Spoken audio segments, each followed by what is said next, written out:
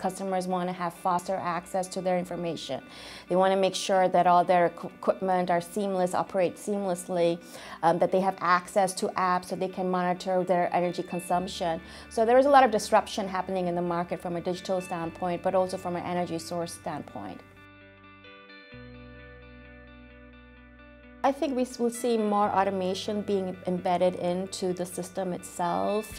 There is a concern about the flat revenues that utilities are experiencing because a lot of the energy efficiency standards have come into play, which encourages customers to reduce their energy consumption, whether it's through power curtailment programs like demand response. So I think utilities are looking to kind of branch out and see how can we retain these customers by offering better automation, but also by reducing their own operating costs by embedding all this automation and intelligence to their system itself. So I see that happening. I see that utilities are going to be branching out and evaluate what other services that they can offer, whether it's solar panels as a service, whether it's microgrid as a service. I think we'll see them branching out more and more into those areas, not just as a company that takes care of their assets, as a company that takes care of the power lines. That of course will remain one of their key concerns, to make sure that the power lines don't go down and to make sure that the system is up to date. But I think they will be evaluating what other services they can offer to customers. A very interesting movement we're seeing in this space is what's referred to as zero net energy.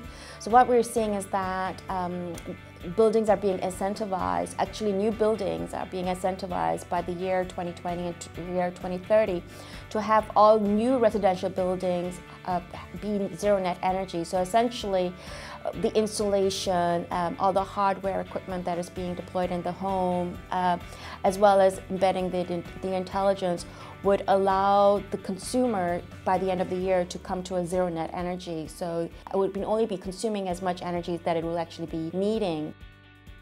Well, Farah Sullivan has a fairly broad coverage. We don't look at technologies in isolation. We oftentimes look at in terms of the convergence that is happening in this market. And I think that's what the type of strength that we bring into this space is, because we actually follow very closely. We have a whole complete separate practice on in the automotive industry, for instance. And we have a completely separate industry that tracks ICT, meaning information communication technology.